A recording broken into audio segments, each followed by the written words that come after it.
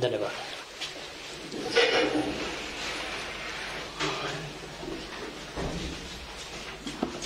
हामीले यो ती महान बलिदानीहरूप्रति भावपूर्ण श्रद्धाञ्जली अर्पण गर्यौं र सम्पूर्ण भारतीय नागरिकको तर्फबाट पुनः एकपल्ट ती शहीदहरूप्रति वीरगति प्राप्त गर्ने वीरङ्गना वीरहरूप्रति हामी हाम्रो तर्फबाट, पार्टीको तर्फबाट र सिक्किमे सम्पूर्ण जनमानसको तर्फबाट भावपूर्ण श्रद्धाञ्जली पुनः एकपल्ट व्यक्त गर्न चाहन्छौँ। र म प्रसङ्गमा उत्रन चाहन्छु। आजको यो प्रेस कन्फरेन्स तपाईहरूलाई डाक्नुको उद्देश्य, जो केही दिन पूर्व 15 तारिकको मध्यरातमा लद्दाखको पश्चिमी क्षेत्र गलवान भन्ने घाटीमा भएको चीनसँगको एउटा भिडन्तमा हाम्रा भारतका धेरै जवानहरूले शहीद हुनु पर्यो।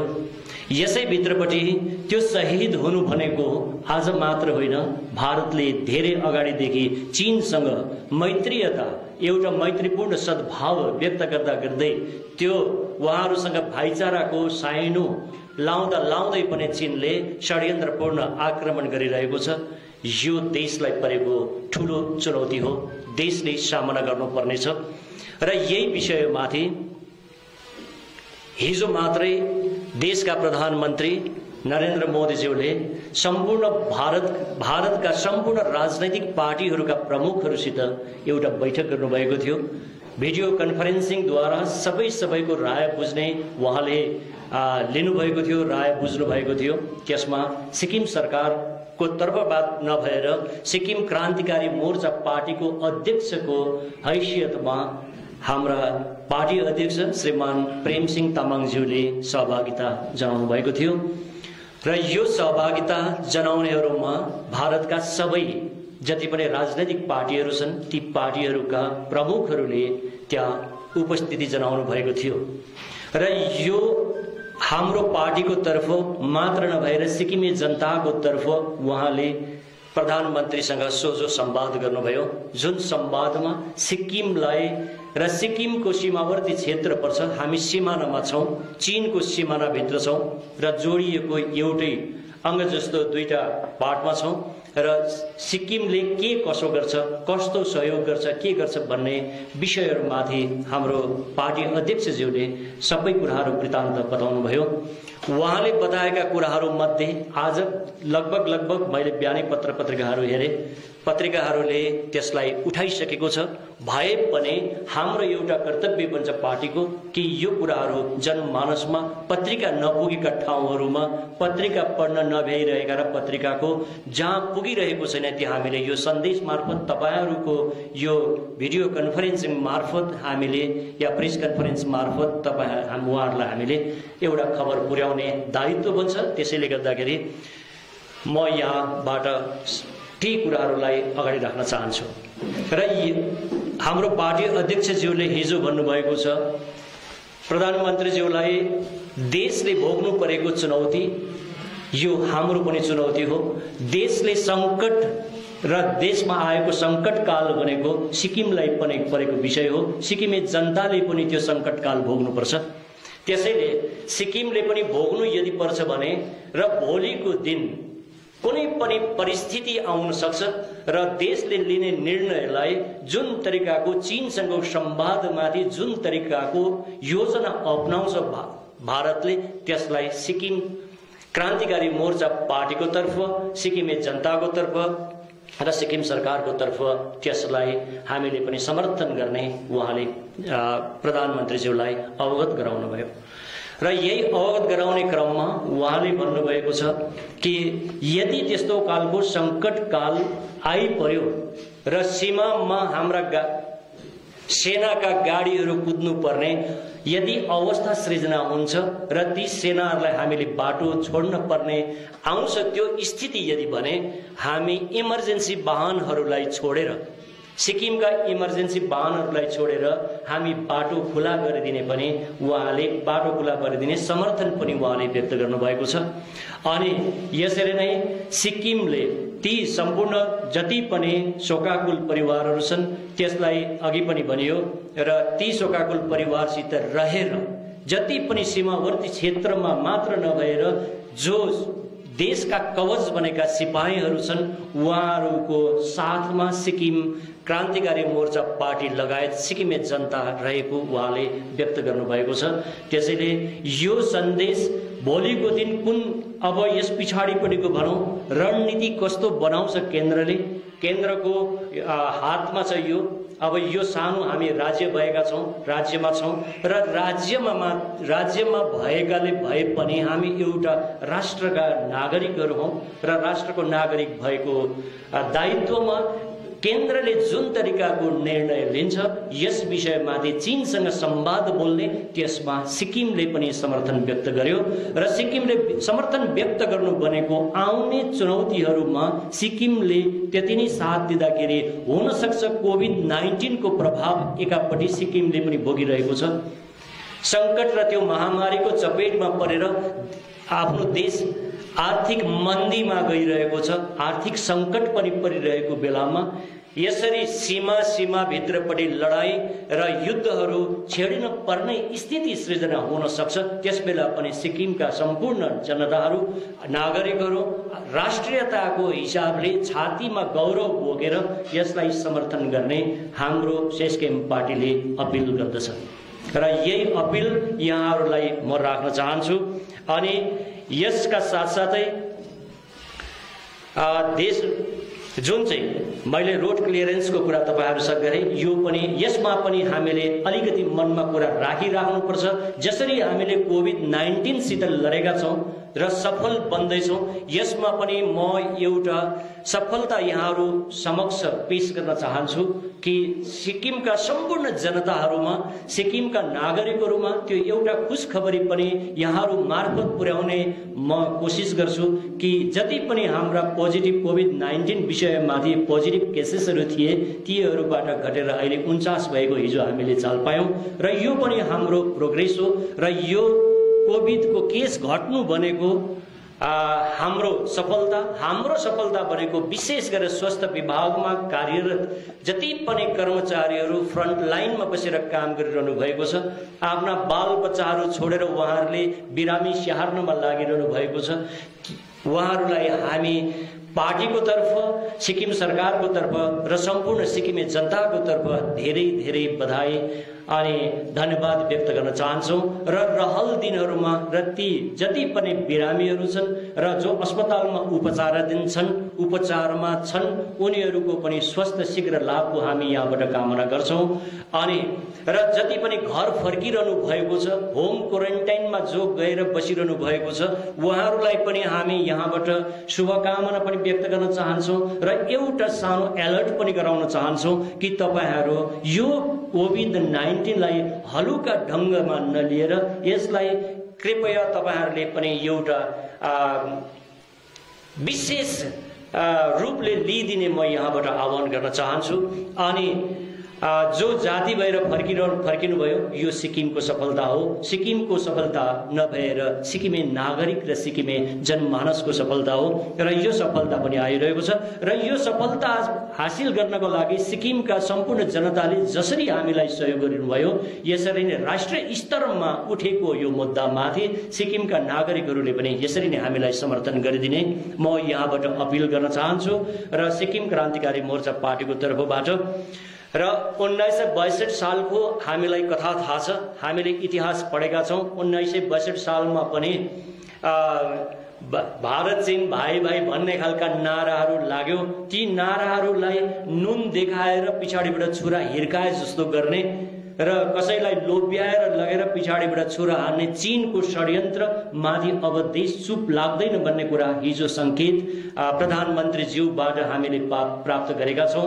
अब देशका नागरिकहरूले जहीँबाट भए पनि चीनसँग संवाद बोल्नै पर्छ, डायलग दिनुपर्छ, चाहे डिप्लोमेटिक होस् या सिधा भन्ने कुराहरूको चर्चा भएको छ र सबै जति पनि उपस्थितहरू मध्ये NCP, SKM, TRS, Indian national Congress, CPI, CPIM, BJD, BSP लगायत सबै पार्टीहरूले त्यही कुरा गर्नुभएको छ कि प्रधानमन्त्रीज्यूको समर्थन व्यक्त गर्नुभएको छ र देशले लिएको निर्णयलाई सबैले सिरोपर गर्ने भएको हुनाले यो छोटो सन्देश यहाँहरू मार्फत तपाईहरूलाई दिन हामी चाहन्छौँ र मैले यहाँबाट लामो कुरा गर्नु छैन, छोटो कुरा गर्नलाई तपाईहरूलाई बोलाएका छौँ र हिजो प्रधानमन्त्रीसित हाम्रो पार्टीका अध्यक्षज्यूले राख्नु भएको कुरा तपाईहरूसँग मैले राखेँ र यसको पछाडिपट्टि छोटो कुरा हाम्रो जेकबज्यू जो मेरो मित्र हुनुहुन्छ, पार्टीको स्पोक्स पर्सन, उहाँले पनि केही कुरा तपाईहरूसँग राख्नुहुनेछ र लामो हाम्रो संवाद नभएर आज केवल जानकारीको लागि मात्रै र हिजो बसेको प्रधानमन्त्रीसितको बैठकमा के निर्णय भयो भन्ने कुराको छोटो जानकारी तपाईहरूलाई मैले यहाँ प्रस्तुत गरेँ र रहल कुरा जेकबज्यूबाट।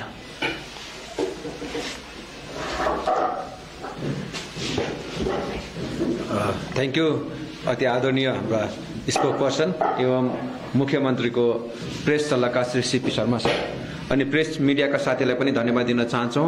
आज हामीले बिहानै यहाँहरूलाई आज बोलायौँ किनभने यो कतिवटा हिजोको मिटिङमा डिसिसन भए अनुसार अहिले हामी दिउँसो अनि राति समय साह्रै बिजी भएको कारणले गर्दाखेरि अहिले नै हामीले तपाईँलाई सम्बोधन गर्ने यो कार्यक्रम ल्यायौँ र आदरणीय सरले अघि नै भनिहाल्नुभयो कि हिजो मिटिङमा भएको कुराहरू त्यसमा थप 2-4 शब्द राखेर हामी प्रेस कन्फरेन्स अन्त गर्नेछौँ र आजको प्रेस कन्फरेन्स हामीले चाइना अनि इन्डियासँगको अहिलेको सङ्घर्षमय स्थिति अनि त्यसमा सिक्किमको के स्ट्यान्ड र हिजो देशको प्रधानमन्त्री अनि अन्य राष्ट्रिय पार्टीको अध्यक्षहरूसँग भएको मिटिङको विषयमा हो र अघि नै उहाँले भनिहाल्नुभयो र त्यसमा हिजो सम्माननीय मुख्यमन्त्री एवं एसकेएम पार्टीको अध्यक्ष श्री पीएस गोलेज्यूले सम्पूर्ण सिक्किमे जनता यो सङ्कटकालीन स्थितिमा अथवा एकापट्टि कोभिड-19 को प्रकोप अनि अहिले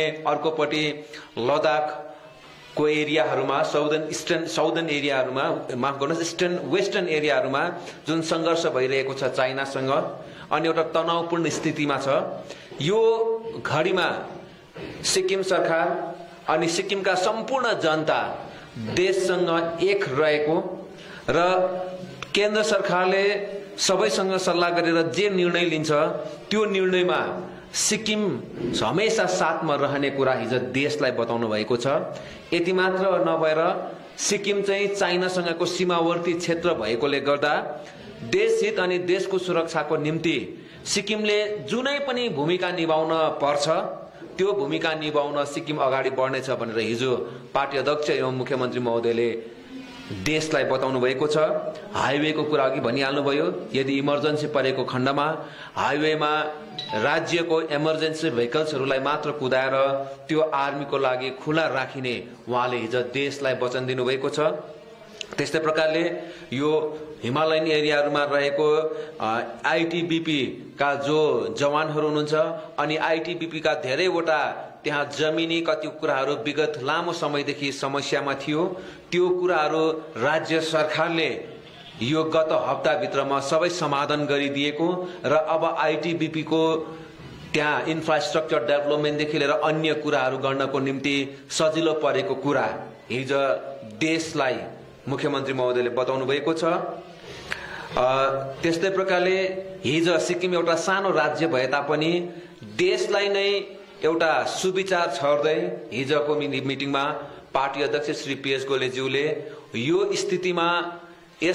स्थितिलाई राजनीतिकरण नगर्ने, सबै पार्टीहरू राजनीतिदेखि माथि उठेर देशको प्रधानमन्त्रीको हात बलियो बनाउनु पर्ने अनि राष्ट्रको सुरक्षामा विभिन्न पार्टीहरू आफ्नो एजेन्डा र आफ्नो सिद्धान्त नमिले तापनि देशको सुरक्षाको निम्ति चाहिँ केन्द्र सरकारको अगाडि उभिनु पर्ने कुरा हिजो हाम्रा पार्टी अध्यक्ष महोदयले देशको अगाडि राख्नु भएको छ। अनि बोर्डर एरियाहरूमा देशको सेनालाई चाहिने इन्फ्रास्ट्रक्चरको डेभलपमेन्ट भएर जानुपर्ने र त्यसको निम्ति सीमावर्ती जति राज्यहरू छ त्यो राज्यहरूले केन्द्र सरकारलाई पूर्ण रूपले सहयोग गर्नुपर्ने पनि कुरा हिजो राज्यको मुख्यमन्त्री महोदयले राख्नु भएको छ। अनि सबैभन्दा महत्त्वपूर्ण कुरा जो अन्य पार्टीका अध्यक्षहरूले पनि मिटिङमा हिजो जोरदार रूपले उठाउनु भयो त्यो चाहिँ के थियो भने हिजो हाम्रो पार्टीको अध्यक्ष महोदय मिटिङ सुरु भएको दोस्रो क्रममा बोल्नु भएको थियो।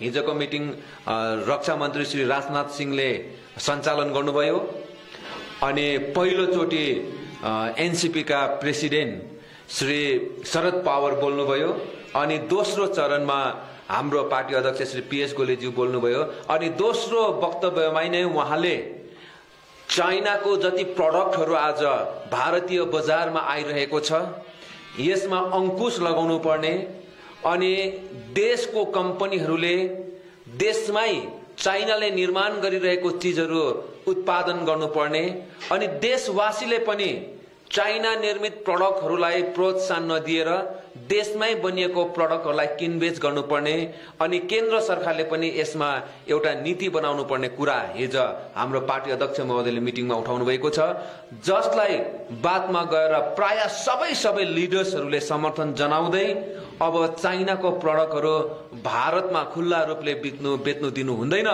भन्ने कुरा हिजोको सभामा एउटा चर्चाको विषय बनेको छ। र हामी सिक्किममा बस्ने हामी जतिजना छौं सरकारमा भएका नभएका कर्मचारी विद्यार्थी फार्मर्स जो पनि हुनुहुन्छ देशको सुरक्षा चाहिँ पहिलो हुनु भएकोले गर्दा सिक्किम एउटा सीमावर्ती राज्य भएकोले गर्दा सिक्किम पनि अब मानसिक रूपले जस्तै परिस्थिति आयो भने पनि हामीले त्यसलाई सामना गर्न तयार हुनुपर्छ भन्ने सन्देश हिजोको सभाले दिएको छ। यसको मतलब युद्ध हुन्छ भनेको होइन, युद्ध हुने रहेछ भनेर जनतालाई तर्साउन खोजेको होइन, तर हिजोको मिटिङमा प्राय सबै पार्टीकाहरूले चाइनासँगको सम्बन्धलाई चाहिँ अब झुकेर होइन तर सामना गरेर हामीले देखाउन पर्छ भन्ने विचार प्राय सबै लिडर्सहरूले राखेको छ। चाइनाले 62 देखि लगातार धोका दिँदै आएको छ, धोका दिँदै आएको छ। धेरैवटा एग्रीमेन्टहरू बनाइयो तर त्यो एग्रीमेन्टहरूलाई पालन गरेन चाइना पक्षबाट। त्यसकारणले गर्दाखेरि चाइनासँग चाहिँ अब झुकेर होइन तर सामना गरेर अघि बढ्नुपर्छ भन्ने सबै राजनीतिक पार्टीका नेताहरूले हिजो सभामा वक्तव्य राखेको कारणले गर्दा केन्द्र सरकारले कुनै कडा कदम उचाल्यो भने पनि त्यो कदमको अगाडि सिक्किमे जनता पनि साथमा रहनुपर्छ भन्ने हिजो सन्देश दिनुभएको छ।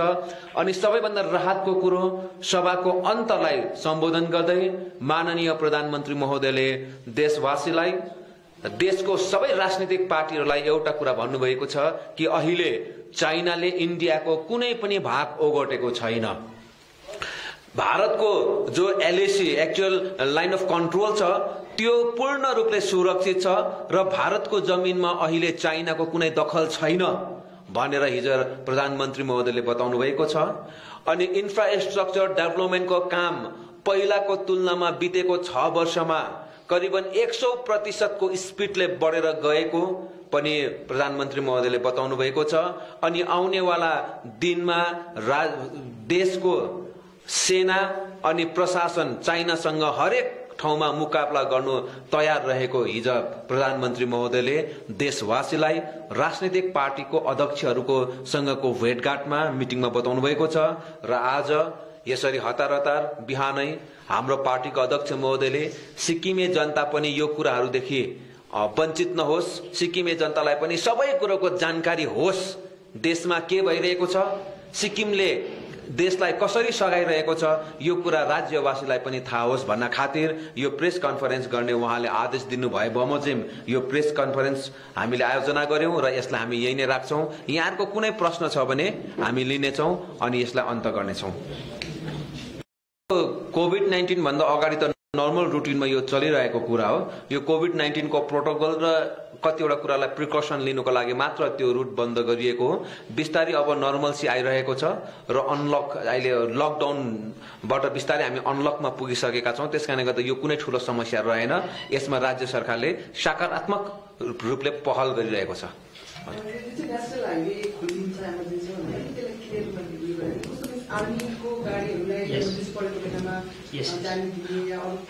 अहिले अब हाम्रो सिक्किमको एउटै मात्रै नेशनल हाइवे छ, यो नेशनल हाइवे 10 र भोलिको दिनमा सिक्किम पनि चाइनासँग सम्बन्धित अनि सिक्किमकै नजिक डोकलाममा सिक्किमसँगै सम्बन्धित डोकलाममा 2017 मा अलरेडी ठूलो एउटा कन्फ्लिक्ट भइसकेकोले गर्दा अनि चाइनाको हिजोको सभामा एकदमै चाइनाको नियत ठीक नरहेको कुरा घरिघरि त्यहाँ आइरहेको खण्डमा यदि लद्दाख सँगसँगै यदि यो बोर्डर एरियाहरूतिर सिक्किमसँग रहेको नथुला डोक्लामको एरियामा पनि त्यस्तो खालको सङ्घर्ष हुने आयो, त्यस्तो आयो र देशले त्यहाँनिर आर्मी अथवा आर्मीको वेपन्सहरू, आर्मीको ट्रुप्सहरू, आर्मी भेहिकल्सहरू एकदमै लानु परेको खण्डमा निसन्देह त्यो अवस्थामा NH-10 क्लिन रूपमा चाहिन्छ, किनभने आर्मी भेहिकलहरू ठुल्ठुलो हुन्छ, वेपनहरू ठुल्ठुलो हुन्छ। यदि त्यहाँ हामी सिभिलियनको पनि गाडी कुद्यो भने एक त भनेको समयमा आर्मीको सामानहरू त्यो ठाउँमा पुग्न सक्दैन। त्यस्तो सिचुएसन आएको खण्डमा चाहिँ सिक्किमले केवल इमर्जेन्सी गाडीहरू मात्र राष्ट्रिय राजमार्गमा हिँडाएर आर्मीको लागि त्यो खाली राख्ने, क्लियर राख्ने हिजो मुख्यमन्त्री महोदयले देशलाई एउटा आश्वासन मात्रै होइन, एउटा सिक्किमको एउटा वचन दिनुभएको, एउटा सपोर्ट दिनुभएको। चीनसित जुन सीमा साथ छ नाथुला घाटीमा त्यहाँको स्थिति कस्तो छ त्यो बारे तपाईँहरूलाई के जानकारी छ? त्यहाँ पनि के हिजोको सभामा विदेश मन्त्री ज्यूले प्रेजेन्टेसन दिनुभयो। सिक्किमसँग जोडिएको लद्दाख सबै सिमानाको प्रेजेन्ट सिचुएसनको उहाँले प्रेजेन्टेसन दिनुभयो। त्यसमा अहिले सिक्किमसँग सम्बन्ध रहेको एरियामा कुनै पनि प्रकारको कन्फ्लिक्ट भएको छैन, एकदमै नर्मल छ। तर स्थिति भोलिको दिनमा बदलिन सक्छ। जुन खालको चाइनाको नियत छ अहिलेको लागि एकदमै नियन्त्रणमा छ, नर्मल छ, तर भोलि केही पनि हुन सक्छ भनेर त्यसको लागि अवागै सचेत रहने काम भइरहेको छ। जसरी अब सीएमले नै यो पहल गर्नुभयो नि चाइनिज सामानहरू बहिष्कार गर्ने भनेर, यो अवस्थामा नि हुन त अहिले कोभिड-19 ले गर्दाखेरि नथुला ट्रेड बन्दै छ है, भोलिको दिनमा नथुला ट्रेडको भविष्य कस्तो होला? यो हिजोको सभामा प्रायले चाइनासँग झुक्दै नझुक्ने अनि चाइनिज प्रडक्टहरूलाई युज हुन नदिने भन्ने कुरामा लियो र यस कारणले गर्दाखेरि भोलि केन्द्र सरकार, अब हिजोको मिटिङमा विभिन्न राज्यका पार्टीहरूले, राष्ट्रिय पार्टीहरूले सल्लाह केन्द्र सरकारलाई दिएको, अन्तमा गएर निर्णय त केन्द्र सरकारले लिन पर्छ हिजो। अनि केन्द्र सरकारले मिटिङ गर्नुको, केन्द्रको सरकारले मिटिङ गर्नुको कारण पनि सबैको सल्लाह लिएर के निर्णय गर्नेमा हो। त्यसकारणले गर्दाखेरि एक नम्बर डिपेन्ड त हुन्छ कि केन्द्र सरकारले भोलि निर्णय के लिन्छ। केन्द्र सरकारले चाहिँ सबैको सल्लाह लिएर चाइनिज प्रडक्टहरू देशमा बन्द नै गर्यो भने नथुला त अटोमेटिकली बन्द भइहाल्यो। तर होइन, अब एउटा ग्लोबल मार्केट हो, चाइनाको कतिवटा प्रडक्टहरू चाहिन्छ भनेर भारतमा लियो भने फेरि नथुला मात्रै बन्द भएर भएन, नथुला भन्दा बेसी मात्रामा त अन्य ठाउँबाटै आइहाल्छ। त्यसैले गर्दा यो चाहिँ पूर्ण रूपले केन्द्र सरकारको नीतिमाथि निर्भर हुन्छ हैन सर। केन्द्र सरकारले हेर्यो भने बोर्डर एरियामा सेटलमेन्ट मात्र छ, नर्थमा त त्यति साह्रो सेटलमेन्ट छैन क्लोज टु द बोर्डर। तर यहाँ नथुला भ्यालीको साइडमा अब 2-3वटा हाम्रो सिभिलियन सेटलमेन्ट छ है, र उहाँहरूलाई अब जुन एउटा माहौल बनिँदैछ नि, kind of environment that is been created. So any precautionary measures being taken by the state government, like as you say, evacuation or stocking of supplies, or advising them to in Doklam time advisor that they should that you should resettle, you should move to Gangtok to the government. So any अहिलेको present हिजो र आजको अब भोलिको situation म अहिले बताइहाल्न सक्दिनँ, तर हिजो र आजको सिचुएसनमा त्यहाँबाट हामीले कहीँ सारिहाल्नुपर्ने स्थिति छैन। केन्द्र सरकारले पनि त्यो हिजो हामीलाई कुनै सुझाव दिइहालेन र अहिले इन्टेलिजेन्स इनपुट पनि त्यस्तो केही नरहेको हिजोको मिटिङमा कुरा भयो र हिजोको आजको सिचुएसनमा त त्यस्तो गरिहाल्नु परेको छैन। तर पनि प्रिकसनको लागि तपाईँलाई याद छ धेरैवटा मुभमेन्टहरू भइरहेको छ र जसै यो त एउटा इमर्जेन्सीमा डिसिजन लिनुपर्ने कुरा हो, तर जसै गरेर केन्द्र सरकार अथवा इन्टेलिजेन्स इनपुटबाट यो हाम्रो सिमाना क्षेत्रहरूको जो हाम्रो गाउँहरू छ त्यहाँ पनि सुरक्षा लिनुपर्ने हो भने राज्य सरकारले अहिले सबैभन्दा इमर्जेन्सी र सबैभन्दा इम्पोर्टेन्स दिएर यही काम गर्नेछ। हुन्छ, अरू